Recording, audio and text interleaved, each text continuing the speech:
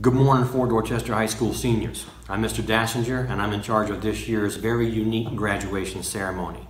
I'm getting ready to tell y'all some stuff that's extremely important. This event is unlike any other event you've ever been to at Fort Dorchester High School, and this year, even though we're having it under these circumstances, is no exception. So pay careful attention to what I'm telling you. My email address will be available on this video. You can email me specific questions. We will also put this information on the website and other social media soon. But for right now, pay very careful attention to what I'm getting ready to tell y'all. Number one, timeliness is of the essence. Graduation for the audience starts at 7:30 a.m. on June the 9th, but you're the performer. So you actually have to be here dressed and ready at 6:15 a.m. You're welcome to get into the parking lot earlier than that, but y'all have to be here at 6:15 a.m. Ask around and find out what happens to kids who don't show up on time. That's not a rumor. So let's get into it. I'm going to go over your dress, behavior, and other procedures on the day of graduation, so listen very carefully. Number one,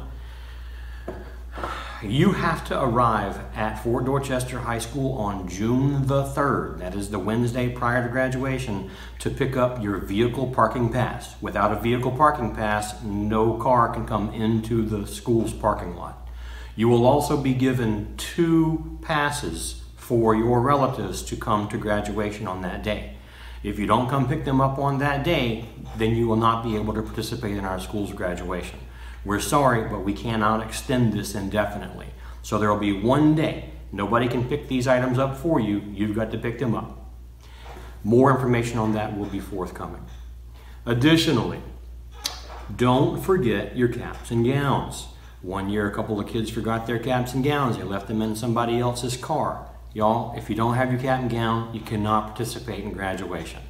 If you've not picked up your cap and gown yet, we don't have them. You need to contact Jostens up front. Contact them. Their website we'll put up on this video later, but it's www.lowcountrygrad.com. You'll have to contact them if you haven't picked it up yet. So here's what you need to know. On the day of graduation, June the 9th, you're going to need to wake up early, and you're going to need to get ready early. And we advise that you have your relatives drop you off or that you carpool with other students into the school's parking lot. I recommend students every year to wear their cap and gown out the door. That way you're sure that you're not going to forget it. So when you're driving up to the school, we're going to have y'all get dropped off in the old senior parking lot, the bus lot, and you're going to then walk down along the culinary building and you're going to check in down at the track. When you get to the track, you'll be given a copy of where you're supposed to stand if you haven't already picked one up on June the 3rd when you came to get your parking pass in the first place. So that is where we will check for dress code. So let's go over dress code real quick. We are asking you to dress appropriately for graduation. That means no flip-flops. That means no raggedy shoes. That means no raggedy pants. We're asking that you wear a collared dress shirt if you're a male, and that you wear dress pants if you're a male, and that you wear dress shoes if you're a male. Females, you have a little bit more levity there. You can go with a blouse or a skirt or other pants as long as they comply with the male dress code. Females, we do have to ask one favor of you though. Don't wear high heels. No matter how sexy they look in the mirror or in the store, they will not look good when you fall while you're walking on the football field. If you fall down on the football field during graduation, you will end up on YouTube before they call the last person's name. So don't wear high heels, save them for the party afterwards. You will also be given masks when you check in for graduation, and those masks must be worn during the ceremony. Please keep your masks on. And while we're talking about masks, you're going to have to stand farther apart from your friends. You're going to want to get close to them. We know that y'all haven't been together, but when it comes right down to it, we're having this graduation under a very unique situation, and we've got to maintain proper social distancing. We don't want to send y'all off to the world of work, to the military, or to college, or back home with your grandparents having tested positive for the coronavirus. So please leave your masks on, okay? Next thing that y'all need to know is that you will be looking at very briefly on this video a diagram of where you're going to line up. This diagram that I'm getting ready to show you is going to tell you where you're supposed to stand in general and what the general layout of the day is going to be. So the video ought to be up by now. What you'll see is that you're going to check in down at the track, and then you're going to line up in between the tennis courts and the softball field. So your teachers that are your row escorts, your faculty escorts, they'll be there ahead of you. You'll have been given a piece of paper that tells you who your line leader, who your faculty escorts are. And you're going to find those folks, and you're going to stand in the order that they tell you, and you're going to stay there. It's the greatest thing in the world to be graduating and to get your picture taken with everybody, but again, y'all, we have got to maintain social distancing, so stand in your spot and don't move from there. So this is about 6:15 in the morning. You're there, you're lined up, you have found where you're supposed to be. You'll notice that there are going to be two rows. One of them is row A and one is going to be row B, and on the diagram you'll see two sets of lines that go into the stadium. Those lines are for row A and row B. If you're on row A, you're going to follow Junior Marshal, which is going to be one of the kids in white gowns, or also one of your teachers. They're going to take you up along the home side of the rows, and then they're going to tell you which rows to sit in. If you're in row B, you're just going to follow a different Junior Marshal or a different faculty escort, and they're going to take you down about midway, and then you'll find your seats there. All that happens now, real simply, is everybody's cheering for you, because it's your day, man. This is the day that you've been talking about since you started here.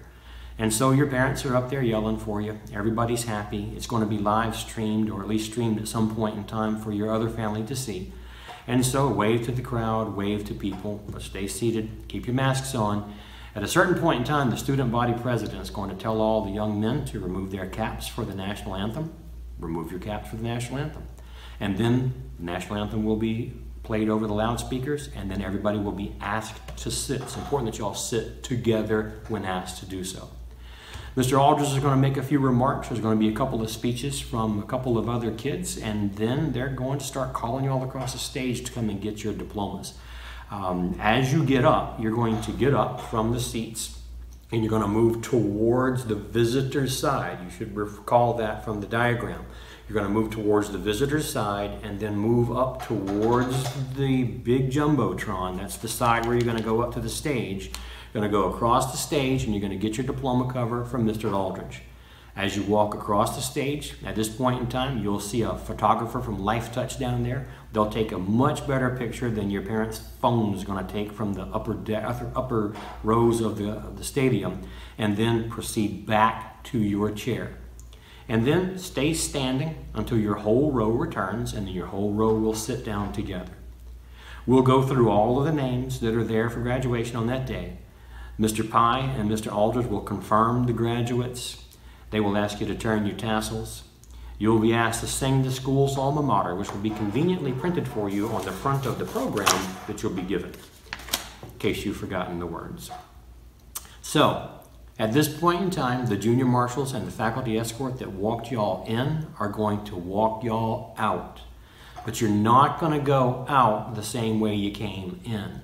If you remember that diagram, the map that we showed you earlier, you're not actually going to go back out through the tennis courts and the softball field. Instead, at this point in time, you'll follow those red lines, and the junior marshals will escort y'all all the way off of the field, through the main gates, and out into the senior parking lot.